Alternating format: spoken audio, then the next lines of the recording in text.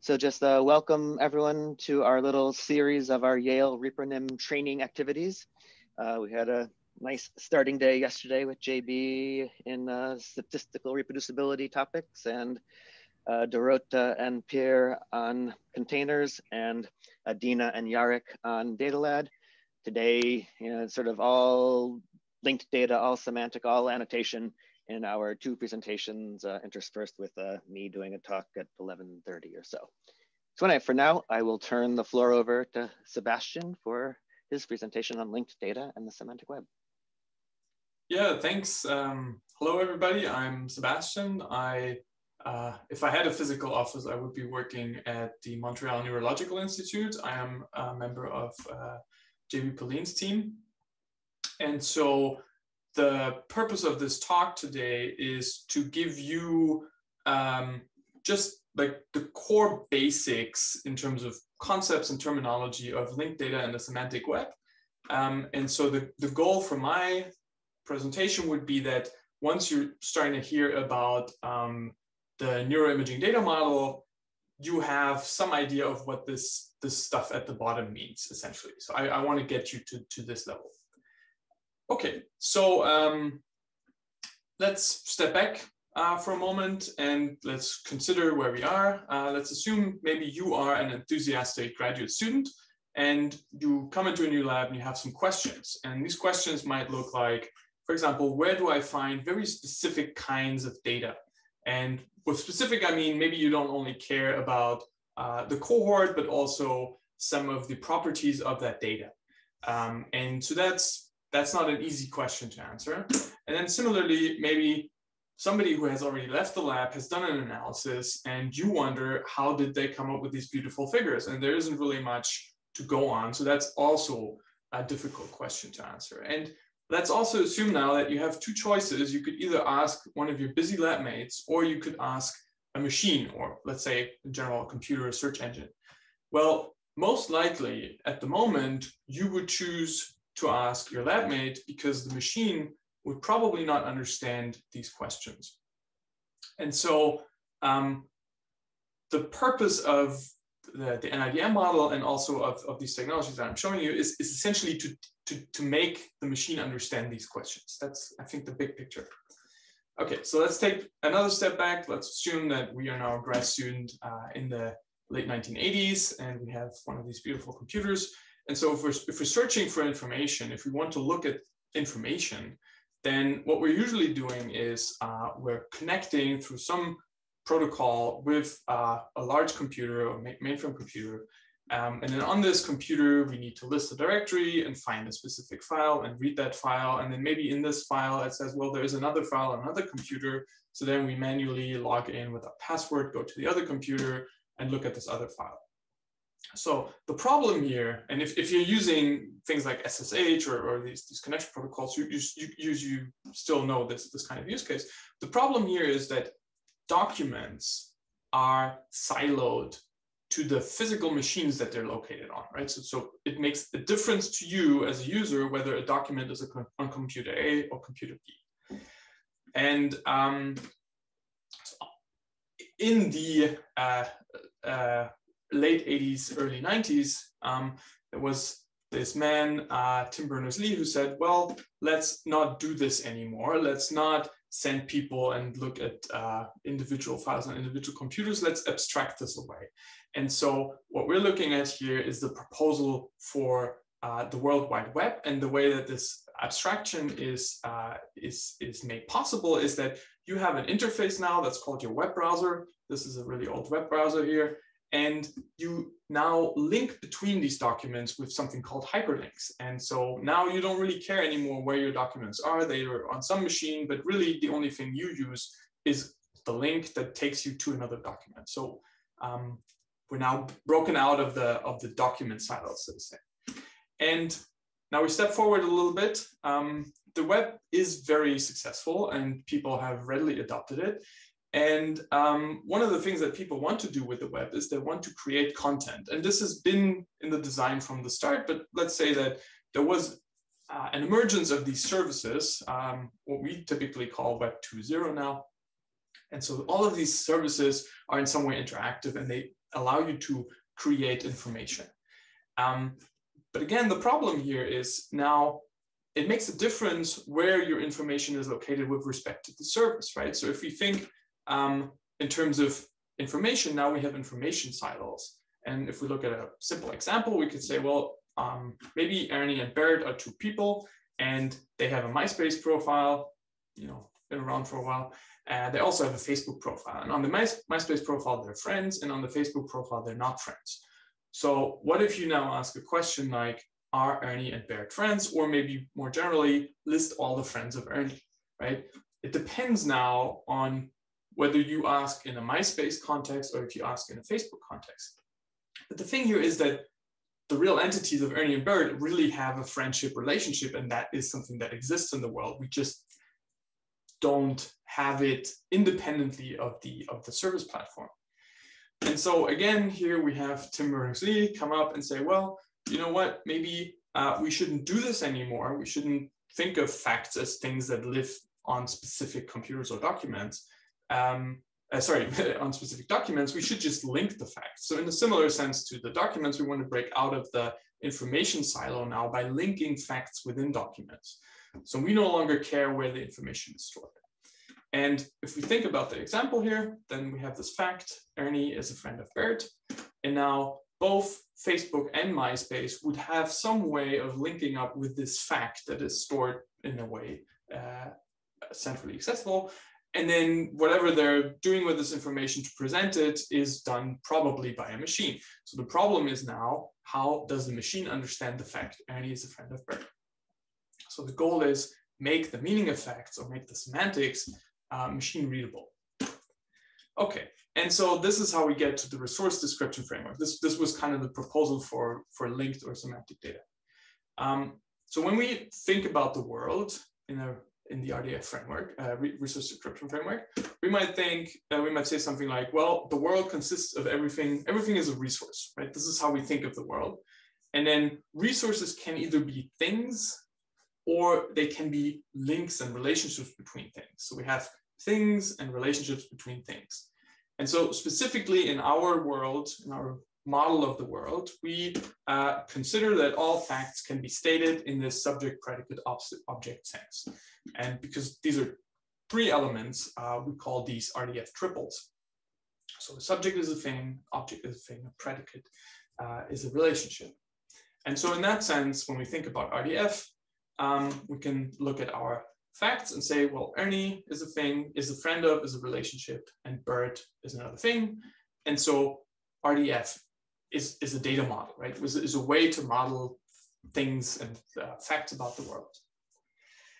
And if we now look at this in a subject predicate object sense, so we say Ernie is subject of this statement, is a friend of, is a predicate, and Bert is an object, then we have modeled the information, but a machine might still, not understand it. And specifically, one question is, well, who is Ernie, right? There might be many Ernies in the world.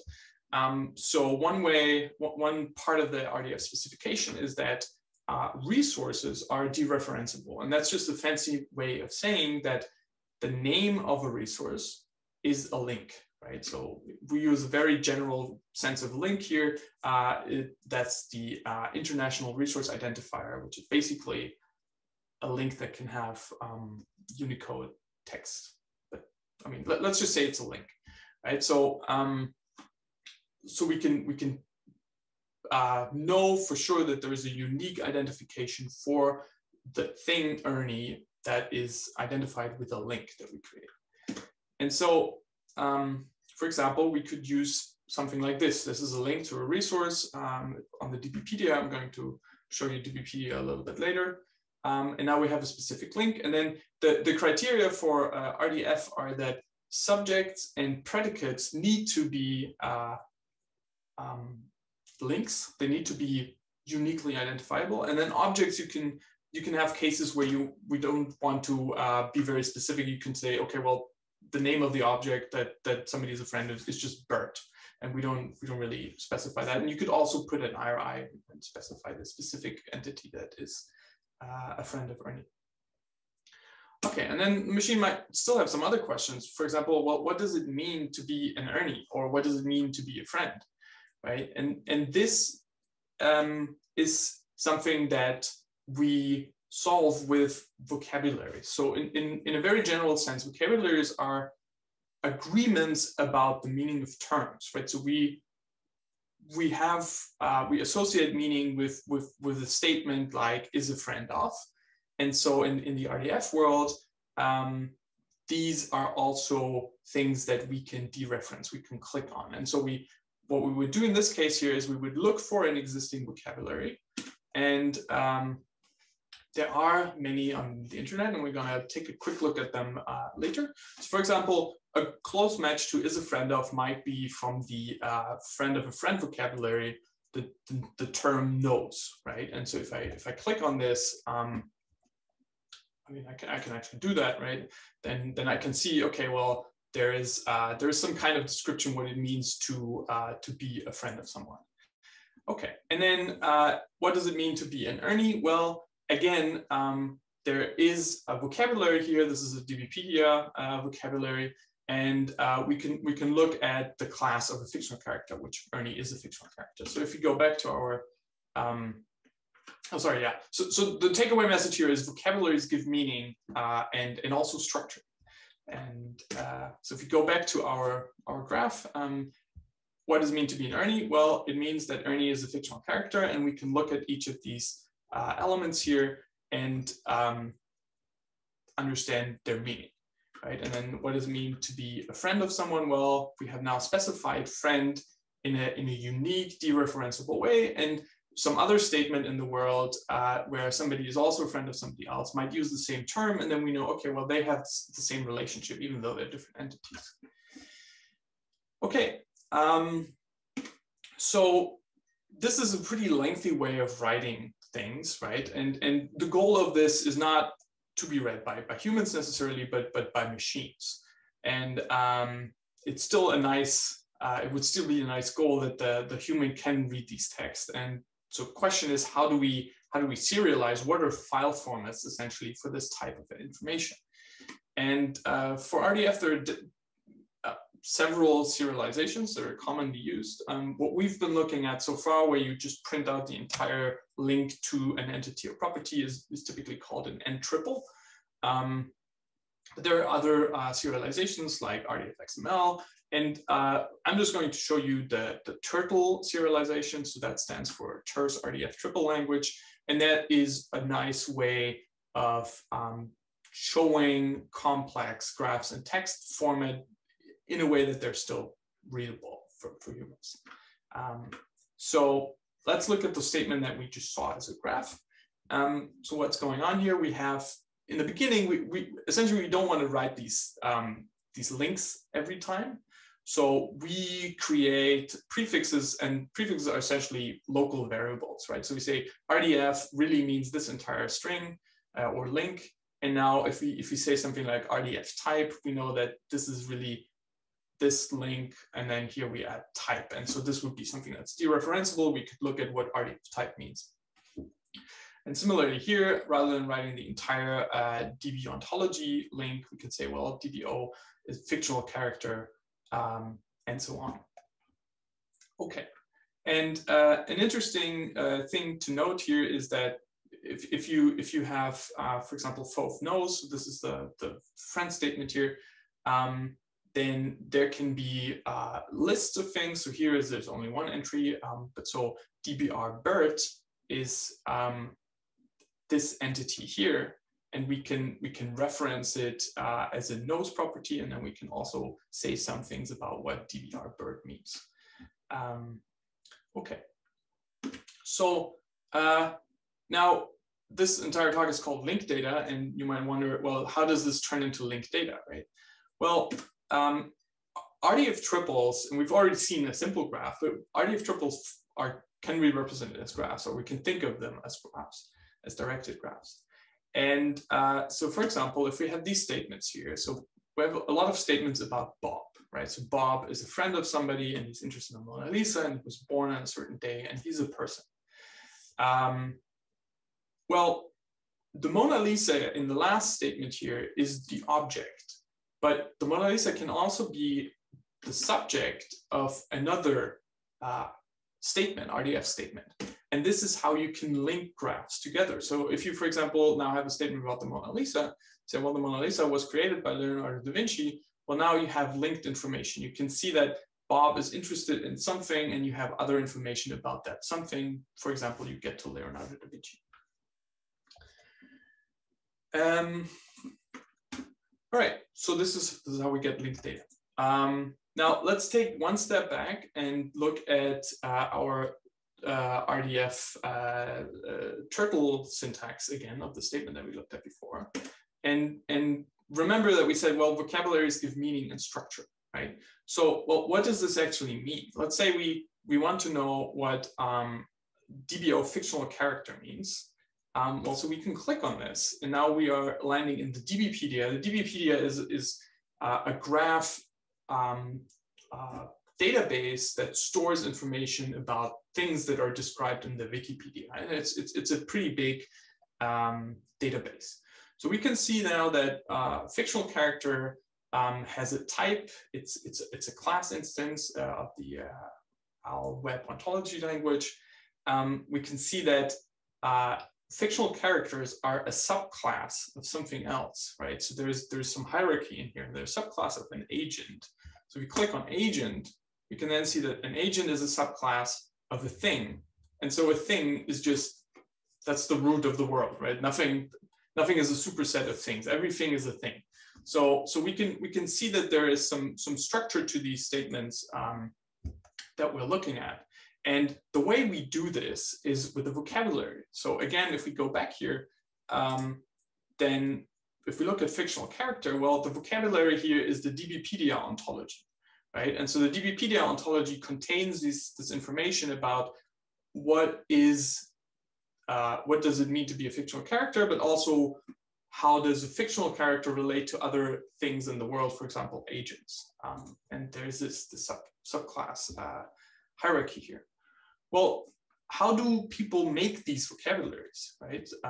Well, that RDF is not only a data model, but is also a very limited vocabulary. And so if you look at these, if you look at this link here, you will get a text file where essentially a number of very limited terms are defined. And so specifically here, we have some statements about resources, classes, and then there are properties. So if you use RDF type, it means that some entity can be of a certain type, and that being of a certain type is a property. But you can already see that this is not enough to define somebody as a friend of somebody else.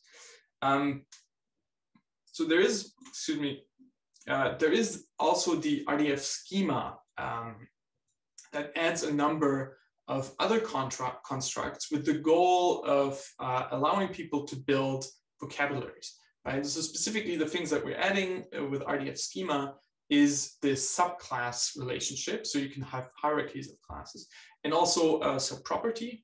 And then the other interesting thing here, and I'm not going to go into too much detail, but we add domain and ranges to properties. Now, the reason that this is interesting, let me show you a little example that I took of a course from the Karlsruhe Institute of Technology about this. So let's say that the property discovered by, so we're talking about greenhouse gas effect, and that was discovered by somebody, so Fourier. So let's say discovered by has a domain and a range. Well, what this means in practice is that you can say only persons can be discoverer of something. And maybe you want to frame this more generally, but what this allows you to do is if you have greenhouse gas effect, and then you have, this was discovered by somebody, and you don't know, let's say you don't know this side of the graph here, well, you can make certain assumptions about what kind of thing Joseph Fourier might be, for example, a person, because the relationship discovered by can only have persons as its object.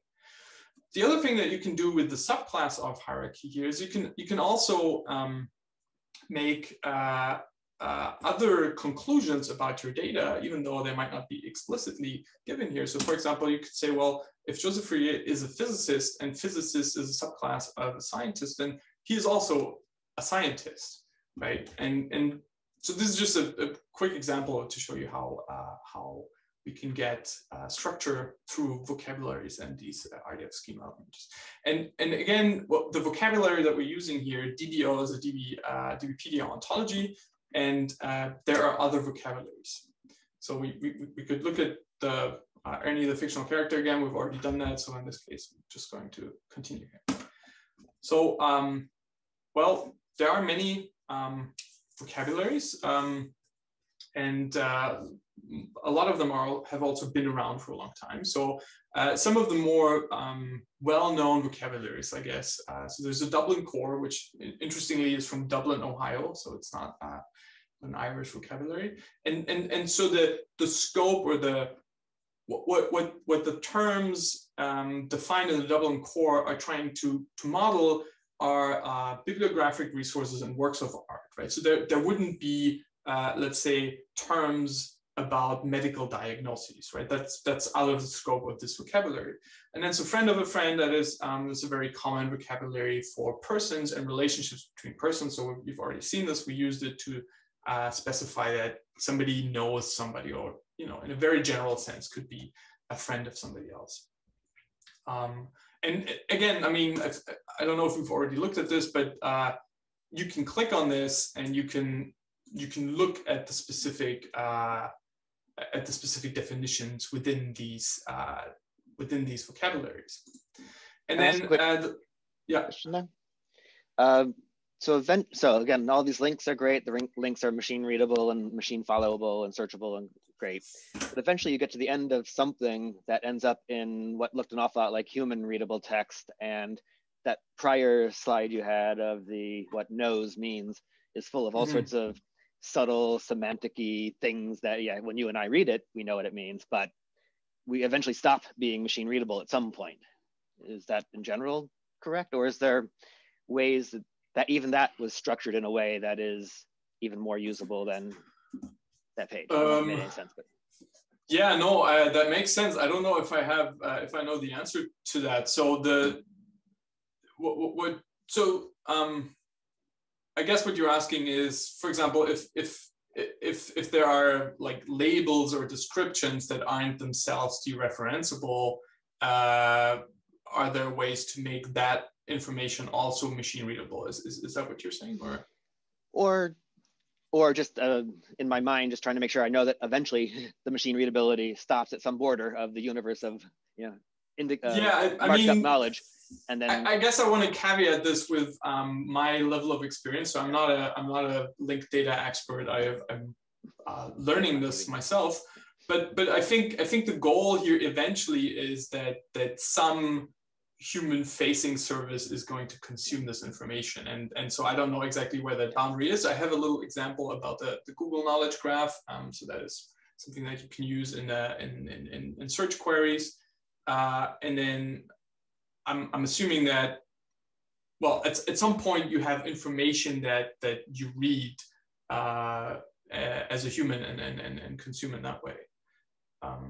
But there are pretty complex semantic queries you can do, and I have a little example later on for these graph segments. Yeah, I don't know if this answers your question. Yeah, no, good enough for now. Carry on. Okay, great. Well, maybe you have a better answer actually. No, I don't think so. Okay. Right, and so the last one the last vocabulary I wanted to show you, because you might come across this, and this is also a little bit where the current excitement is coming from, is things like the schema.org vocabulary. And so that is a vocabulary that is maintained by big search engine providers to create things like knowledge graphs. And so I'm going to show you in a second what that means. Let's take a quick look at the Dublin core vocabulary. So you can see here that we have a number of classes defined in there. We also have a number of properties that things can have. And so if we click on one of them, right, and we say, okay, well, let me see some of the properties. You can again scroll through them and find out more about what it means to be, for example, to be the audience of something, right? So here's the schema.org overview, and I'm actually going to click on this to show you. So, for example, information that you can model with schema.org, you could say, well, you have a creative work, and let's say maybe somebody wants to file a license claim against some music you're using in a video. I guess you could use music composition, for example, and then you can see that there are certain properties that music composition can have. So, for example, I can have a composer, and that has an expected type, and so on. So, what is the purpose of all this? Why would you do this? What are the application cases for schema.org? Well, you probably have already seen this work in practice, and because it is meant to be machine readable, you might not be faced with schema.org itself, but the thing that that this type of linked data allows you to provide to a user or somebody who uses Google, for example, are these linked data representations. And this is essentially information about Marie Curie that is taken from the Google Knowledge Graph and encoded, in, for example, schema.org vocabulary. And you may see other versions of this. For example, if you search for a recipe, you have some semantic information in your search results if you use Google. Right. So the interesting thing here is we've looked at all these vocabularies, and you might wonder, well, somebody has defined person-to-person relationships, somebody has defined bibliographic information, somebody has defined these more search engine-oriented vocabularies, but like, what if I need several of them, right? Do I need to create a new vocabulary? And the answer to this is no, and that is the beauty of this this approach, because the vocabularies themselves are linked. And so what this means is that there are statements that you can make about some of the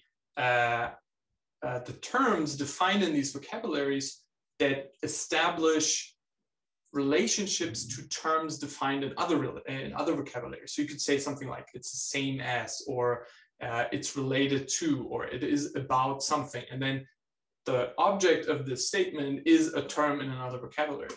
So if you look at, for example, this linked open vocabularies overview, you can see that some of the ones that I've already shown you, like FOF and schema, are here. And if you click on one, you get this nice interactive view. And you can see all of the relationships that FOF has, and you can dig into this and explore it. But essentially, what this means is that you can define a vocabulary that makes use of existing vocabularies and just adds a little scope of it, and then still have statements that are understandable and can link to statements that have been made with this other vocabulary. And this is how you get this big linked data ecosystem. Okay, so let's have a short recap. So how do you make RDF information? Well, there's this figure that you often see on the internet about this. So there's essentially like a layer cake system here. And so RDF, the data model, is what I've shown you in the beginning. And then it makes use of these really core web technology things like URIs or URLs. So uniform resource identifiers or international resource identifiers, and also these HTTP transfer protocols, and to dereference these statements. And then you have these serializations, which is essentially a way of how do you write down these graph RDF triple statements in a way that a machine can read them and maybe a human can read them. And then on top of this, we have a number of model languages essentially that allow us to build models of the world, or create these vocabularies. And this is something that confused me a little bit when I started learning about this. There's kind of a sliding scale between two terms that are both used in connection with linked data, as vocabularies and ontologies. And so essentially they live on a kind of a sliding scale, where you have vocabularies are relatively limited in their modeling, and it is mostly a controlled vocabulary of terms. And then ontologies can be very complex and have very specific statements about mutual exclusivity of certain properties and so on. But in general, they're similar things. There are ways to describe things that exist in the world with this core RDF framework.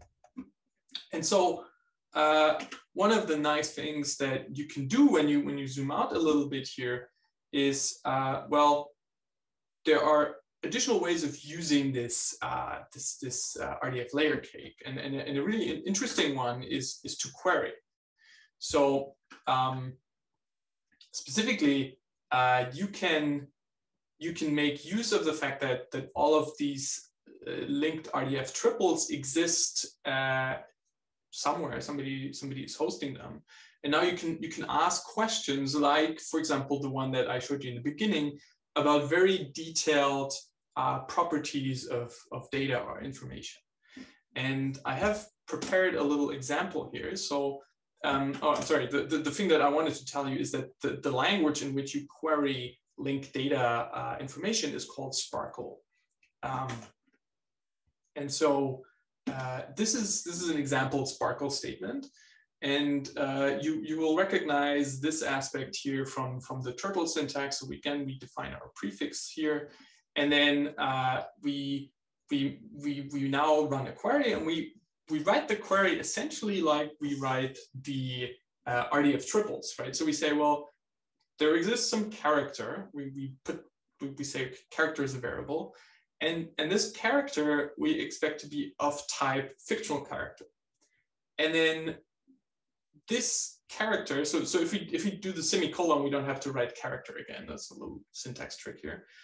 So this character also has another property. It's called series from the DBpedia ontology. And so this character is part of the series, and we put this in another variable called series. And then this character has a third property. Somebody is portraying that character. We put this in another variable for voice actor, we're calling it, because you see where I'm going with this. We're going to look at voice actors of Sesame Street characters. And then maybe they have a nationality, right? Even though they're fictional characters, they could have a nationality. And at the end, we have a filter statement. And okay, so that's essentially that. Well, if we go to the DBpedia Sparkle endpoint, so this is essentially a way for us to query DBpedia.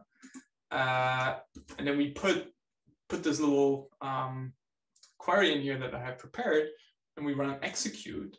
Then what we get is an overview of the characters that are characters of the Sesame Street TV series. So if I click on Kermit the Frog, yeah, sometimes this doesn't work that well. If I click on Kermit the Frog, you will see somewhere here that it is part of the Sesame Street, right? And then I can also see that Kermit is an American fictional character, and he was voiced by two different voice actors. And then here we can see that Count von Count is actually not an American character. It's the exception here. He's from Romania. So, I mean, this is a toy example, obviously, but the nice thing is that theoretically, we could now link up with the information, for example, about the United States, right? And we could say, okay, well, let's say we only want to see characters that are on Sesame Street, but are from a country in Europe, right? And then maybe we would only find Count von Count, because if we go into Romania, then somewhere in here, there is probably a link to Europe as a concept, and then we can do these really complicated queries here. Or we could go and look deeper into the individual voice actors here. And for example, filter, we only want to see Sesame Street characters that were voiced by somebody born before 1970. And that is not something that is very easy to type in just a regular Google search. But you can very explicitly define a query like this in Sparkle using LinkedIn. Okay, so this is an application case, very simple one. You can be very complex here, obviously. So if we're thinking about our original two use cases, well, what are we missing here? Well, one thing we're missing is this provenance thing, because so far we haven't really talked about time as, or you know, an order of things as part of this RDF data model, because the RDF data model is very simple and it's by its definition atemporal. And we want to model things that happen to data or other documents or information. But we can do this, as most things are able to be solved in the RDF world, with specific vocabularies. So this is actually from the RDF documentation. It says, well, if you want to model temporal events, you can create a new vocabulary. And this is precisely what has been done with the W3C prof model. And so W3C, by the way, stands for the consortium that is creating specifications for the World Wide Web. So there's 3 Ws, that's why it's W3C.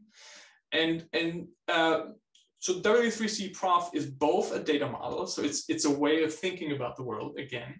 And the way we think about the world is that there are entities and there are agents and there are activities. I'm going to show you in a second what that means.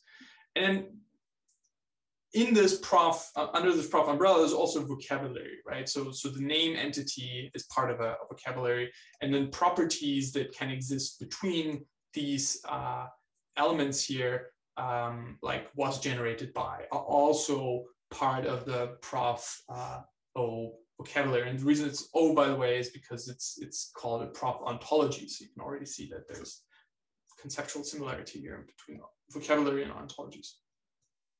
And if you want to read more about it, you can click on this and read about it. But I'm just going to summarize it for you very briefly in a simple little example. So let's say we have our model here, and we have a situation like this. So somebody has created a thing, and then so this is a statement. It says, I made this, right? And well, then maybe eventually somebody else is creating another statement and says, well, no, I made this, right? And if you model these statements in a prof data model, well, what does it mean to be an entity? Well, yeah, let's first break down what it means to be an entity or an agent, right? So entities are things that can have provenance. So for example, documents or anything basically that can be created. And they are created by activities. So activities could either be write a document or create this ball of yarn with needles, or it could be change it. So maybe a newspaper article can have provenance in the sense that somebody has written it and then they have revised it. And the revision process would be an activity. And then agents are entities, and again, very general sense, that take responsibility for activities.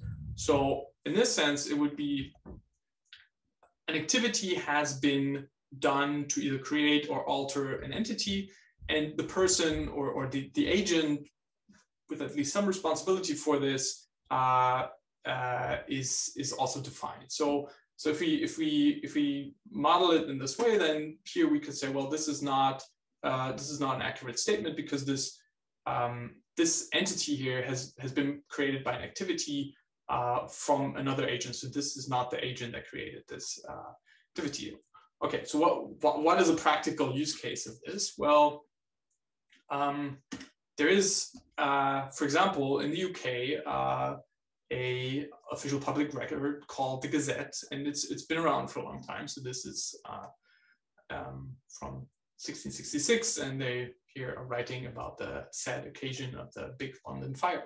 But the interesting thing is that for this type of data, we have linked data records. And so, for example, if you were curious about awards being conferred in the United Kingdom, you might, maybe you're interested, let's say, in, I think, Order of the British Empire is something that scientists can be conferred, can be conferred upon scientists. So let's say that there is update our results. Okay, so some statement here from 12th of March, we can click on this, and then yeah, somebody was made a member of the British Empire. Well, there is a linked data view for this, right? And so we can see some things about this the statement and this is of a certain type. But the interesting thing here is that it has provenance. And so what this means is that the statement itself about this thing that occurred in the world, somebody was made member of the British Empire, has provenance. And so we click on the provenance, then we can see, this something has happened and was done by an agent, and this agent did an activity, and the activity was done to an entity, which in this case is the document we just looked at. So that is a use case for linked data. Another use case for linked data or provenance of data is obviously the neuroimaging use case that I've given in the beginning. So what do we need to make this happen? We have RDF, we have linked data principle or technologies, we have now the W3C prof model. Well, we will need a vocabulary about neuroimaging things, because none of the vocabulary that I've shown you so far have a term for fMRI, right? Or even MRI, or even something like ASD as a clinical diagnosis. This is not modeled or described in these vocabularies. So we need to either find one, or if there isn't one, create one ourselves. And this is exactly what NIDM does, right? So essentially, if we go back to this layer cake of the NIDM world that I showed you in the beginning, you can maybe now this makes more sense, right? We're building on top of semantic web technology, so specifically RDF and also Sparkle as a query language, and then we're building on prof as a model to describe provenance. For data sets. And the reason that we want to have provenance of data sets is to, for example, solve a question like what was done and by whom to arrive at specific results that are now published in some journal article. So we have a vocabulary. I'm going to show you a short overview of it in a second. And we have linked data principles to solve these use cases. So, for example, NIDM vocabulary could be something like this, similar to what we've seen in the schema.org case, or in the Dublin core case. So you have certain classes defined here, and then you have properties defined. You can see already that they have these, I guess, human readable descriptions, but there are also these relationships. So is A here, for example, would say that NIDM head fMRI design is of type OWL. So OWL is a vocabulary you've seen before. It's the web ontology language. It's an object property, and so on. So now you can use this to describe facts about neuroimaging. And the other thing you need is a data model, right? So is a way of thinking about what aspect of facts about the MRI world do you actually want to model? And so I'm not going to go into detail about this, because I think there is going to be another talk. But that is essentially what you will be seeing as kind of the implementation of these principles and the use of this vocabulary in these different data models that exist in the NIDM world. So there's the data model for experiments, or raw data essentially, then for workflows that can happen to them, and for the results. And this is the end of my talk, and I thank you very much for your time. That is fabulous. Thank you, Sebastian. There is a little bit of time for some questioning if there are questions to be had. So I guess the other question I have while we're waiting for other questions. So when you or the NIDM folks are faced with this challenge of adding everything, neuroimaging, you presumably have the opportunity to take advantage of, I don't know, some analysis has been done by other groups before that. So I mean, maybe a workflow exists because of physicists have been using workflow, and maybe some physicist wrote some ontology for that. So to some extent, as long as you can tag into something that already exists and hope that is well curated, it then takes care of linking it to all the other places it is related to. So you don't necessarily have to solve the whole web of those 10,000 different ontologies that might link to your concept. Okay, so exactly, and I think that is the great strength of this approach, that you specifically should not reinvent the wheel, but make liberal use of these existing ontologies and vocabularies. Maybe something that is important to point out here, Sophie, if you remember the slide where I showed you the links between vocabularies and how you can in this way make use of other vocabularies. If you're a user now, if we go back to this graduate student, you don't need to take care of this. Let's say, for the most part, right? You might say, well, my study is talking about something that isn't actually part of the NIDM vocabulary, so I might want to add this term to it. But this is all taken care of. The thing that will require some thinking and user input is taking your existing data and the meta information that you either have in your head about this, or that is written in some format on the disk, and now annotating this information with these dereferenceable terms from the linked data world. And so this is a step that is, I guess, human or manual to some extent, and is essentially part of the data curation process that we all do, but I guess is becoming more and more the focus actually of what it means to create scientific output, to make your data itself not only discoverable, but also understandable and reproducible and all of these things. So yeah, you definitely make use of other vocabularies, but in a design conceptual sense, that this is something that, let's say, the NIDM initiative is taking care of. You as a user will then have to map your specific data to these vocabularies. Great, thanks. Other questions out there? Well, if people are being shy, I'll ask one more, and again, it may, I don't want to steal the time from anyone else. And it may be a question I'll have to ask Dave also later, but so fine, you don't have to reinvent the wheel. You have a concept of a, n-back, a semantic memory, fMRI task. You go and have some tools that tell you, okay, well, semantic memory has already been defined by a psychologist or someone, and you look at that. And then you see, they don't really describe it the way I really think of semantic memory, a little bit different than that. So again, there must be some threshold of, okay, well, my version of semantic memory is this, and yeah. So I don't know, is there anything you can say about, fine, you do that discovery, but then you run into quibbles with things, and I don't know. Yeah, so I guess that is really an important point, and I guess that should be pointed out, that this step of mapping into existing ontologies of vocabularies is not an easy one, especially in a scientific context where we don't always do the same thing over and over. Things change and there are specific adaptations. So this is an actual design problem.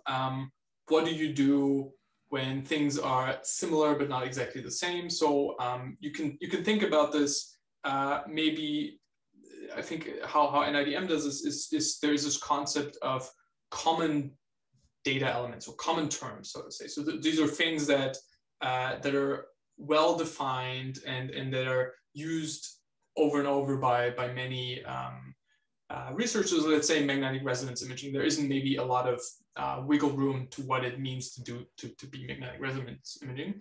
But then there's also these personal data elements where maybe in your study you have used an existing tool for which this common data element or common term exists, but you've adapted it, and now it's a different thing. It isn't exactly the same. And this is a challenge for sure.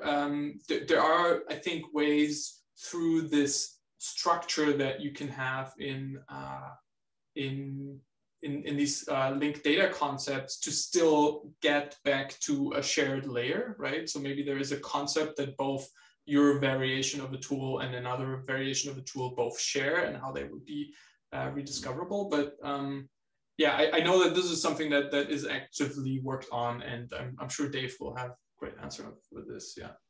And I think part of that answer might be you do what you can, get it to the system, and that doesn't stop you then from using it and discovering things. And then that ontology, the knowledge part of it, sort of always evolves. And so don't get too obsessed by that detail, because you'll then have to solve whatever about that when your science cares about that solution, not encoding the data today.